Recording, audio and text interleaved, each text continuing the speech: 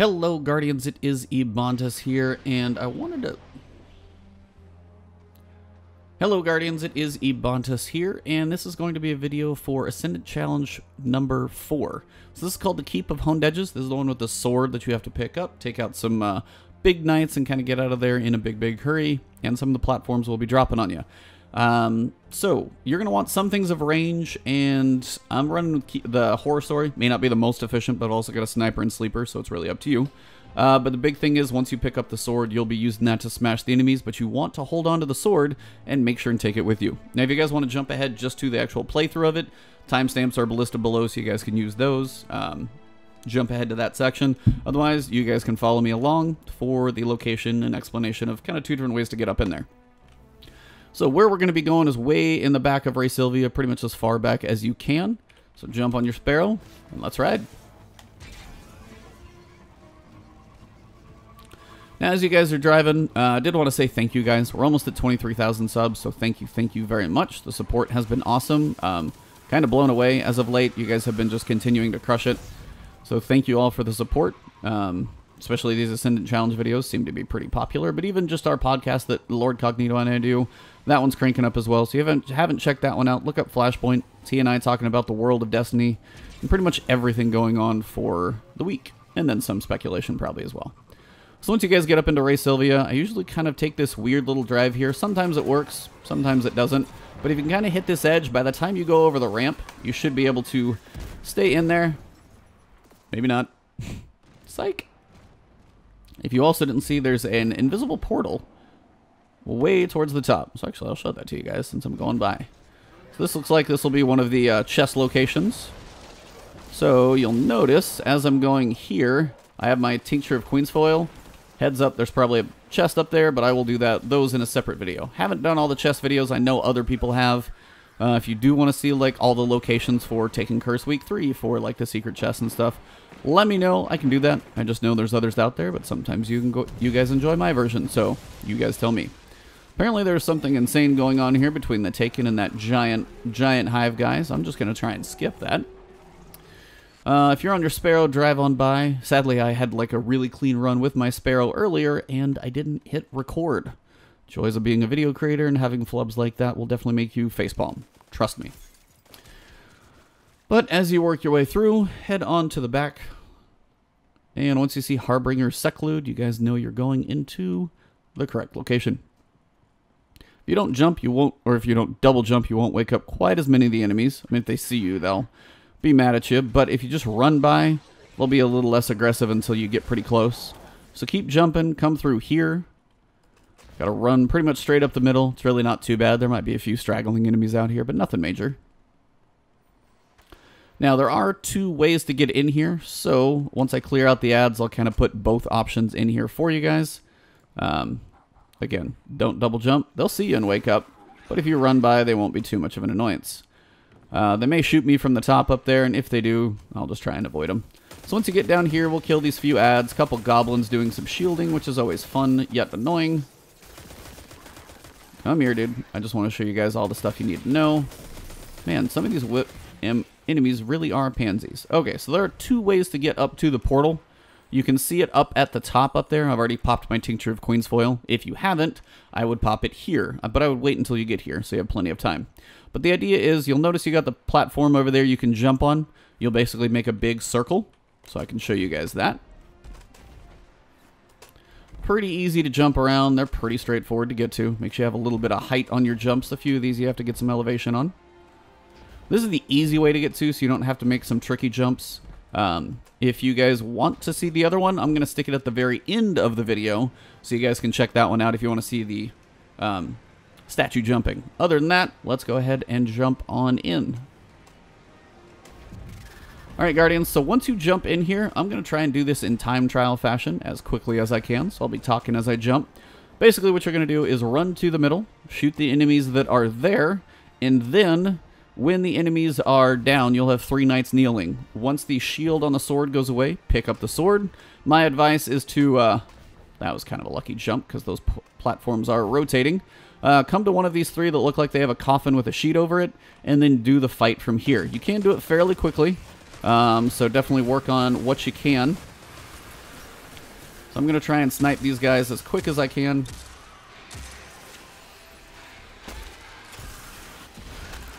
So try and take out the wizards if I can before they get their shields down. Going to have a few acolytes around, so watch for those.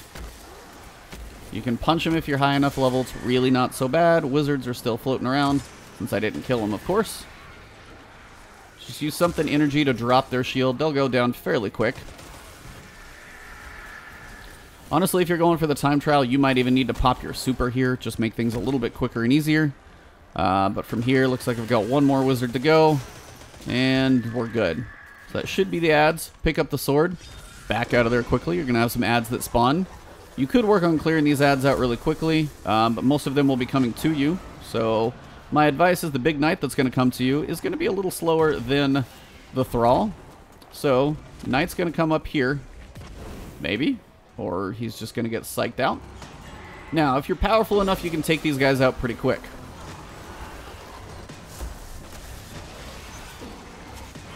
Now, I can do that because I'm at 595 or 598 or something like that. If you're lower level, that is going to hurt a little bit more.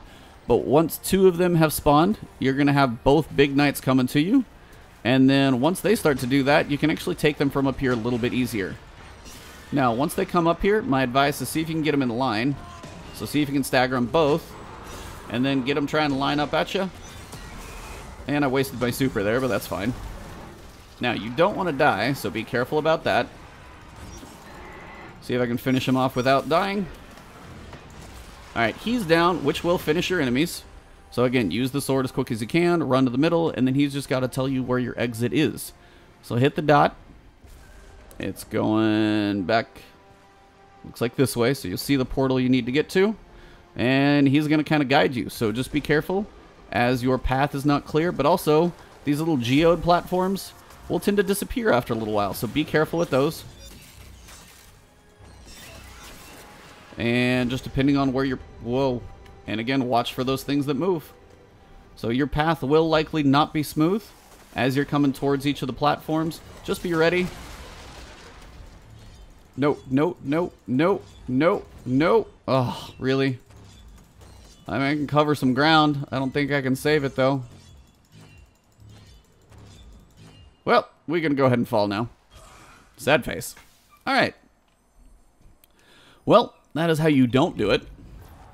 But you guys can also hopefully see. I'm going to switch my guns real quick just because I want to kill some of the stuff faster. So that's the platform way. I'm going to show you guys the somewhat harder, but a bit more direct route so you don't have all the jumping to do. So when you jump up here, you want to find this little take an egg guy, and you want to basically try and land on that. It's not the easiest thing to do. That's why I say the platforms are simpler. But if you guys want to see this one, hopefully this helps you. Once you kind of land up there, I'm just going to die a few times. That's perfect.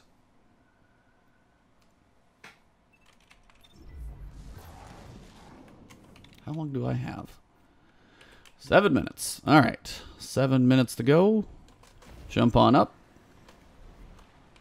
And this is the other way to get up here. Basically, it's a weird jump. Got to have some height to one of those. Definitely, you can actually clamber up that one. And then we're going to go in the portal and try and do this again as fast as possible. Now, you may not always enter in the same section. Again, there's 3 varieties, so keep that in mind. And again, just try and get in here as quick as you can. I'm going to pop my super this time to try and take out the ads and see if I can actually get the time trial done. Just because I seem to be having an issue trying to get that thing accomplished. Notice some of these platforms will rotate. So depending on what you're going for, just be aware. So super time. I'm going to go for the wizards this way. Hopefully killing most of the ads, if I can help kill the wizard.